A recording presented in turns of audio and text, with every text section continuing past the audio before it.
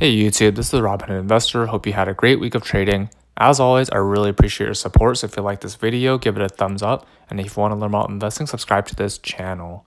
Today I'm going to talk about Zoom stock, ticker symbol ZM. Make sure you stick to the end of the video to hear my opinion. So past year up 166%, past 5 years up 473%.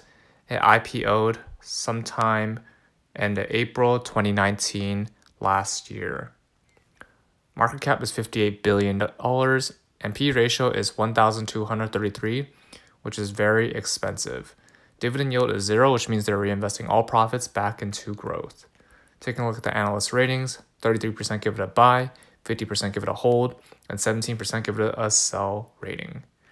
Now for earnings, you can see that it's trending upwards and consistently beating expected earnings per share. So the actual EPS was 20 cents versus expected of 9 cents. Now Zoom, for those who don't know, they engage in provision of video first communications platforms. So a lot of video conferencing and video chatting solutions.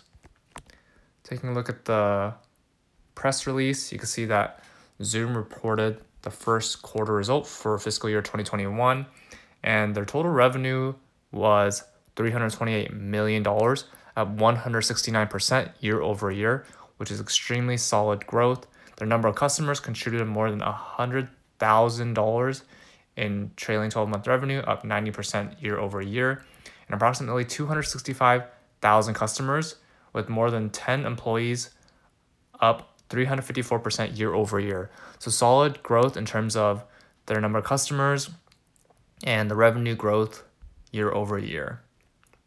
And the CEO says they're humbled by the accelerated adoption of the Zoom platform around the globe in Q1. So due to recent circumstances, everyone is trying to connect with each other, but since they can't do it in person, then they use this platform. Scrolling down a bit, taking a look at the numbers, financial highlights. As I mentioned, $328 million in revenue, up 169% year over year. Income from operations and operating margin. So GAAP income from operations was $23.4 million compared to GAAP income from operations of $1.6 million in the first quarter of fiscal 2020. Scrolling down a bit, you can see that for the first quarter, GAAP operating margin was 7.1% and non-GAAP operating margin was 16.6%. Hopefully they can increase that operating margin as time goes on. Net income and income per share, you can see that's $27 million or 9 cents per share compared to GAAP net income attributed to common stockholders of $0.2 million or 0 cents per share. Scrolling down a bit, their cash and cash equivalents equals to $1.1 billion as of April 30th, 2020, which is good to have some cash on the sidelines because if their revenue is not doing well this quarter, they need to maintain their business, but it's good to see that Zoom has about $1.1 billion in cash. Cash flow, net cash provided by operating activities was $259 million for first quarter compared to $22 million in the first quarter of fiscal year 2020. So great cash flow increase. Customer metrics, you can see that it's growing and they continue to acquire new customers and expand across existing customers. About 265,000 with more than 10 employees, up 354% year over year. 769 customers contributing more than 100,000 in trailing 12 months revenue, up 90% from year over year. And trailing 12-month net dollar expansion rate in customers with more than 10 employees, above 130% for the 8th consecutive quarter.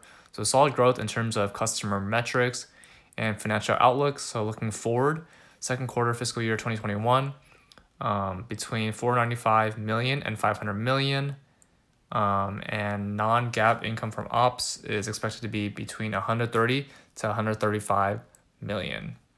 Full fiscal year of 2021, the total revenue is expected to be 1.775 billion and 1.8 billion. So this takes into consideration that demand for remote work for businesses. It also assumed increased churn in the second half of the fiscal year when compared to historic churn levels.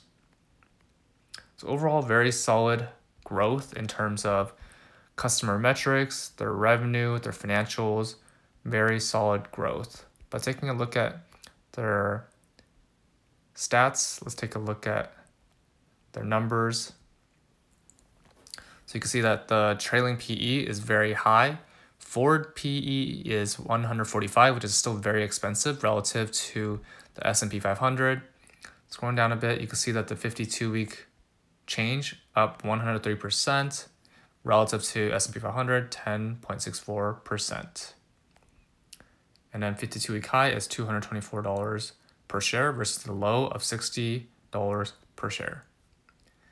And let's see, held by institutions, you can see that 49% versus held by insiders, 16%. As I mentioned, they don't have a dividend yield, so they're reinvesting all profits back into growth. Operating margin and profit margin is really low. Hopefully they can increase this number. Return on assets and equity is not available. Their quarterly revenue growth year over year, 84%. And you can see that the net income, trailing 12 months, 7.74 million. Quarter earnings, growth year over year, not available. That's probably because not provided. All right, take a look at the balance sheet. Cash, 811.4 million. Cash per share, $2.94. Total debt, 55.86 million. Debt to equity, so for every dollar of equity they have $7 in debt. And operating cash flow, 131.33 million. So overall, Zoom stock, I think it's very good in terms of their growth numbers, but in terms of profitability and their valuation, I think they're very overpriced. Their stock price is very high relative to what they're actually earning. So because of that, I think they're overbought, overvalued, very expensive stock. I personally would not buy into this stock, and I think I would just continue watching it on my watch list, but I will not start a position anytime soon. That's all for this video. What are your thoughts on Zoom stock? Comment down below. Remember to use my referral links below, and both of us get $20 for using personal capital or a free stock for using Robinhood. If you like this video, give it a thumbs up, and if you want to learn about investing, subscribe to this channel. See you in the next video.